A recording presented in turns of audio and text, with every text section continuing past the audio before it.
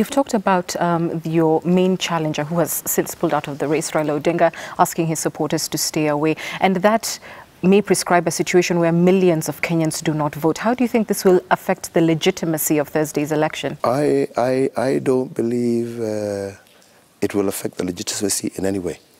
As he continues to call for people not to vote, which again is their democratic right, which again, even in a constituency, if you record 0 vote, yeah, so long as the returning officer says nobody participated, that is a Kenyan exercising the democratic right. And so you're confident you'll meet the constitutional threshold in terms of representation from the requisite counties? We already have reached the threshold.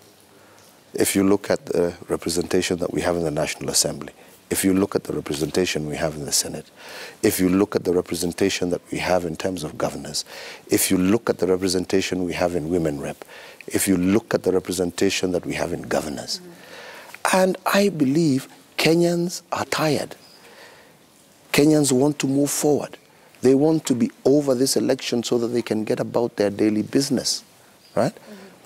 And it is unfortunate, without a doubt, that my colleague has chosen not to participate in this election after spending huge amounts of resources after he petitioned and was granted by the Supreme Court the right to a repeat election.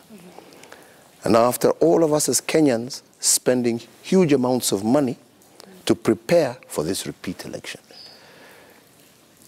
But despite that, it is still his constitutional right not to participate. And all we're asking is, don't interfere with the constitutional right of those who wish to participate, right?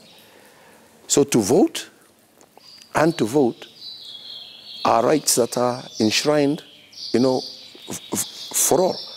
Those who don't wish to participate, they're making their statement. Those who do participate are also making their statement.